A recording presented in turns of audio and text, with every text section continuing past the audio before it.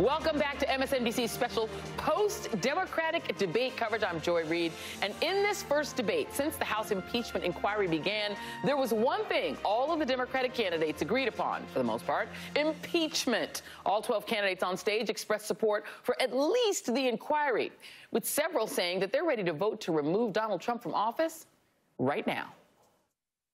This is about Donald Trump, but understand, it's about the next president and the next president and the next president and the future of this country. He will not cooperate in any way at all. Will not list any witnesses, will not provide any information, will not do anything to cooperate with the impeachment. They have no choice but to move. I think that the House will find him worthy of impeachment because of the emoluments clause. Because as a former prosecutor, I know a confession when I see it, and he did it in plain sight. We must be fair.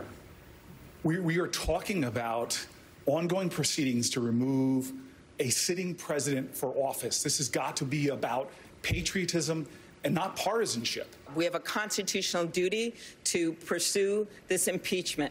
We have to impeach this president, and the majority of Americans not only support impeachment, they support removal. Well, it's a mistake on the part of Republicans who enable a president whose actions are as offensive to their own supposed values as they are to the values that we all share. I think that it should continue to play its course out, to gather all the information, provide that to the American people, recognizing that that is the only way forward. And we have a responsibility to be fearless in the face of this president's criminality and his lawlessness. So, in fact, impeaching and removing this president is something that the American people are demanding. We need to present a new vision, and that even includes talking about impeaching Donald Trump.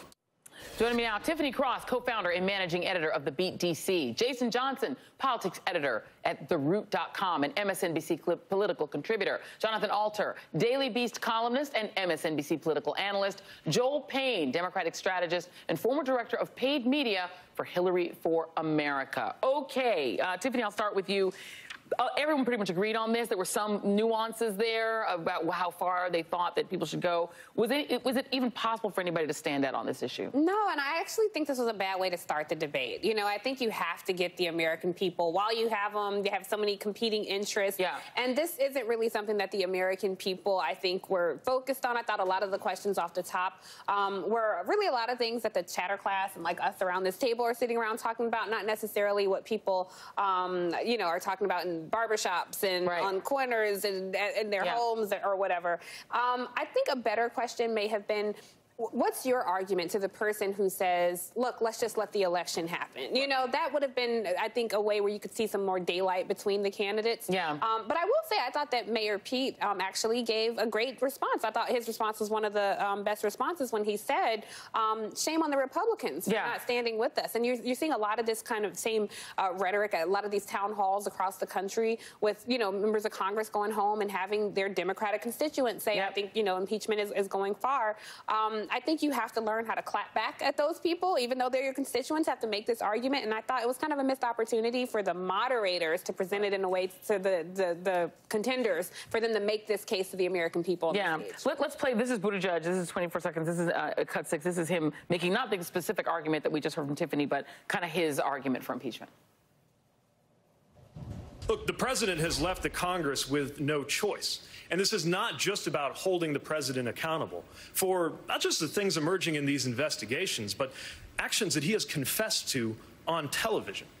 It's also about the presidency itself, because a president 10 years or 100 years from now will look back at this moment and draw the conclusion either that no one is above the law or that a president can get away with anything. And that was good. Let's play Cory Booker also. This is cut 4. This is Cory Booker.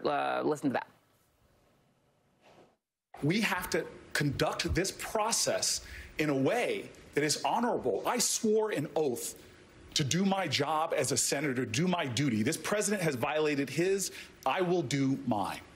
So, Jason, that was an answer to a question that I thought was one of the oddest questions tonight, was, do you think you can be fair to Donald Trump? That was a weird framing that was sort of put to several of them is, do you think that you can treat the man fair?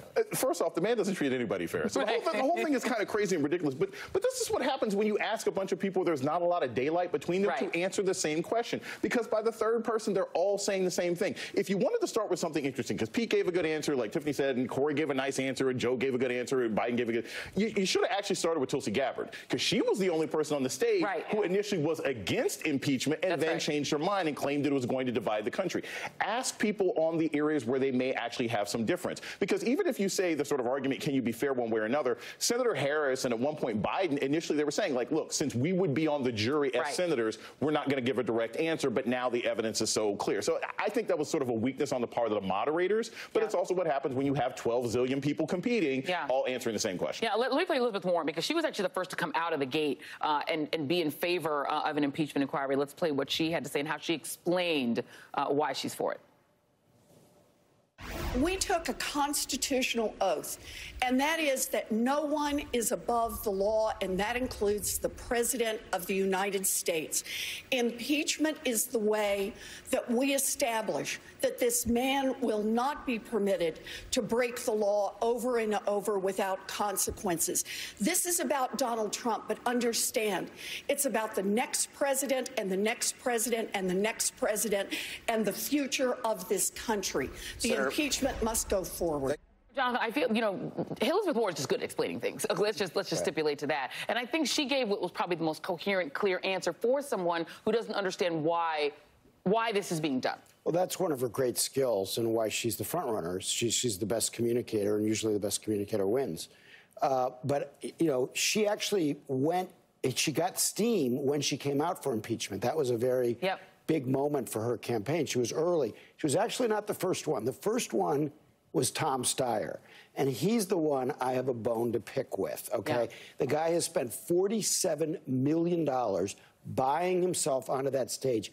That could fund more than 1,000 campaigns for state representative in this country. And do you know that today there was an article in the New York Times about what's going on in Ohio, where more than 300,000 people, voters, have been purged from, and there's one guy, it says he's getting donations from his relatives. He has no money, and he's just sitting there with his computer trying to save hundreds of thousands of votes, most of them for Democrats. Where is the help from the DNC, from the Tom Steyers of the world?